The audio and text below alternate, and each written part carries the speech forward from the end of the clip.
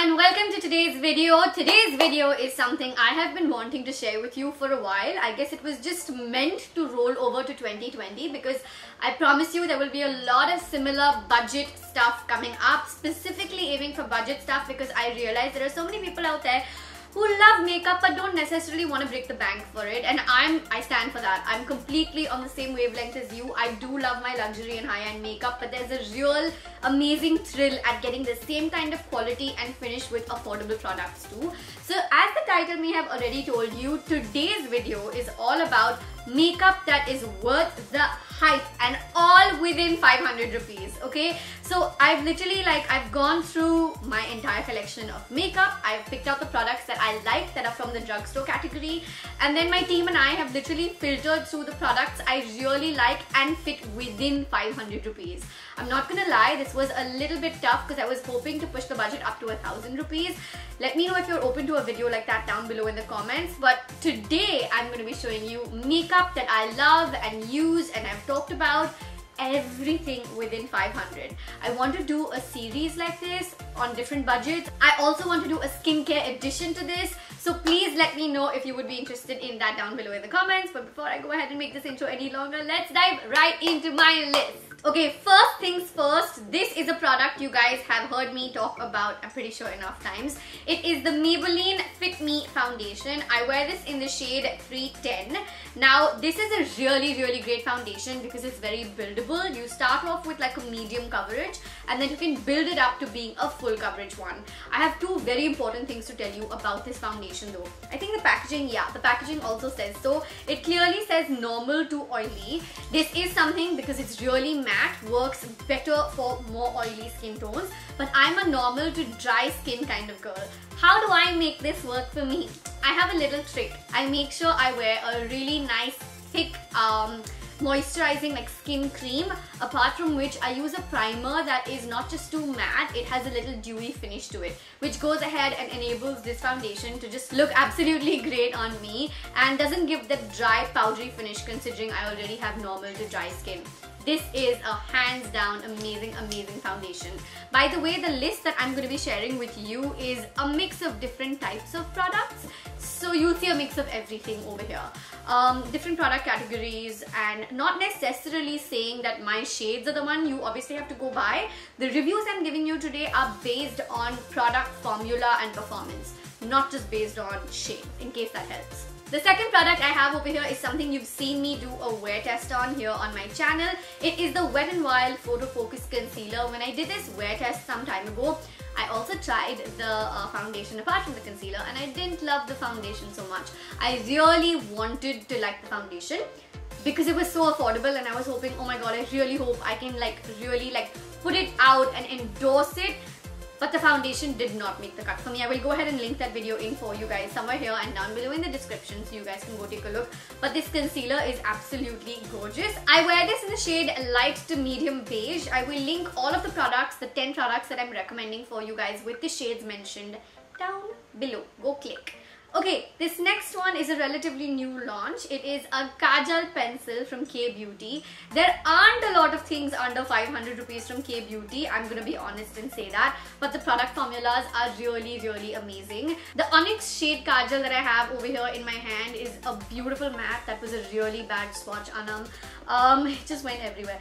It's a beautiful, creamy formula. It's jet black and it does not budge. This is something that is 100% worth investing in, and it's something that I wear a lot. Even though I don't wear a lot of kajal down, I wear a lot of kajal to tightline my eyes up above. So this is something that has become one of my go-to products recently. The next product category I have in my hand over here is a liquid highlighter. This baby is from Miss Claire, and in all honesty, it is the perfect example of Sasta, Sundar and Tikau. It is a liquid highlighter that has so much beam, you need sunglasses, honestly. And this is a really true example of less is more. Use very little. I want to give you two tips actually for how to use your liquid highlighters in case you are confused about how much or how to use them. Number one, apply it before your foundation all over your face, or mix it with your foundation and apply it all over your face. You will get that glow from within look. Of course, less is more. Don't put more than the foundation, otherwise you'll just look like a disco ball. Second tip that I want to give you is take a tiny little bit and highlight the high points of your face and then go over it with a powder highlighter. This will give you a really nice natural gleaming finish and leave your skin looking really radiant and glowy. This particular liquid highlighter is in the shade 04, and if you're a skin tone similar to mine, which is an NC42 in a MAC, or a brown sugar in a Huda Beauty, or a 310 in a Maybelline, or in a Lakme if you're about a 300, which is from the 95 series that I have over here. This is not one of my recommendations for today. I'm just giving you a ballpark. This is sitting here because I'm currently wear testing it on my face for a different video, which may or may not be up by the time this video goes up. So if you're around my skin tone, I feel like this shade will do really well for you. It's really nice and gold, but it's not yellow gold. It's got that beautiful Indian skin tone friendly kind of gold in it. The next product that I have is actually a lip pencil, and this baby is from PAC. It's a really beautiful red but with an orange twist kind of a lip pencil. Very buttery. It's great to define your lips with it as well as go ahead and fill them out. Again, everything is within 500 rupees. What I love is that it is so long. It is much longer than the usual lip pencils that you get in the market, which basically means you're getting more for the money. And at the same time, it's a great product. It stays really nice and long as well. In tandem with this, I'm going to show you the next product, which is a lipstick. This one is from Sugar, and you guys have seen me do a detailed swatch video for you guys when I got this in PR. I showed you all the shades. I will link in that video for you as well. This is from the Smudge Me Not Liquid Lipstick collection. The shade in my hand over here is 52, which is a modern auburn. I'm literally wearing both of these products on my lips right now, and I absolutely love the combination. While the pencil has a slightly orangish undertone, this is a slightly darker red, which brings them together to be the perfect drugstore red combination for a lipstick, for a lip pencil and a lipstick. So if you're a lover of red lips, I think I gave you a solution and a great combination. One product, by the way, which I don't have because I think it was in my empties video, is the Nykaa Prep Me Up Primer. This is a really good primer. I have traveled so much with this primer. It's absolutely great. I personally look at it as a much more affordable baby that comes from the mix of Calabar and Smashbox. You know what I mean? Like, it's very nice. It's not too silicone-y. It makes your makeup last really nice and long. My laugh lines don't crease. The area around my nose stays really nice. It's just a really fab primer. I love it, and that's the next one on my list, which unfortunately I don't have. The only reason I haven't gone ahead and refilled it and bought another one is because I'm sitting on about 12 or 15 primers right now. I don't even know, but I know that when I go to buy a primer when I'm looking for a drugstore option, that's the one I'm going to. The next one over here, speaking of Calabar, is the Calabar liner. This is a beautiful felt liner that you guys have definitely seen me use on various occasions. It's beautifully jet black and does really well with like mattifying and lasting really nice and long. And with liquids, sometimes you can see a little bleed if it's not a good product. I feel like beginners should start with felt liners, if not like kajals or something. But I feel like felt liners, I'm slightly biased towards felt liners, let's just say that. And this one is something I have really grown to love over a period of time. It is one of my staples, and I'm recommending it to you. I think I'm down to product number 9 and 10. The next one I have over here is the Body Glow Idol Eyes eyeshadow. Now this is an eyeliner that basically goes into being an eyeshadow, which is really cool and innovative.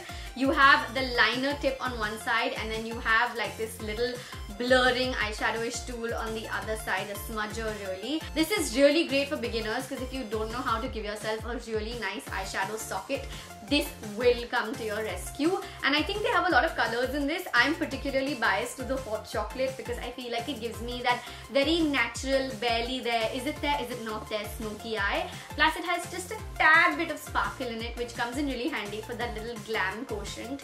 And it lasts really nice and long also, by the way. And are we down to the last product? Yes, we are. Oh! This one is the Brow On Point Microfine Pencil in the shade Wicked Wand. Okay, so little confession, I think I've finished it off. I used this 2 days ago and I've just kept it aside for a product empties video, and because I love it so much, it's here being recommended to you. There's literally nothing left in it at all, as you might be able to see. It is over. I love it so much. I use it a lot. Because of how fine it is, it really helps you outline as well as add the feathered strokes through the eyes.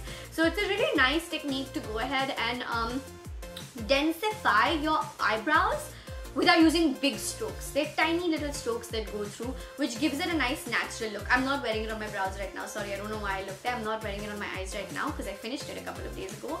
But yeah, I think these are my top 10 recommendations to you guys. If you guys want me to do a skincare edition to this, or up to 1,000 rupee version of this, or if you guys even want me to do a what is worth investing in from the luxury beauty category, please let me know. I'm always reading your comments. If you've made it to the end of this video, I'm gonna go ahead and leave a secret code over here.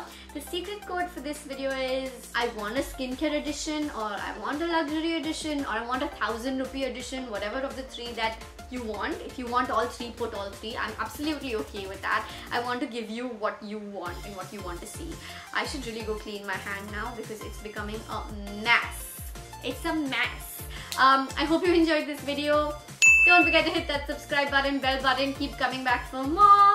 And I'm making lots of videos and I can't wait for you to see all of them. I love you guys very, very much. Thank you for watching. Bye. Mwah.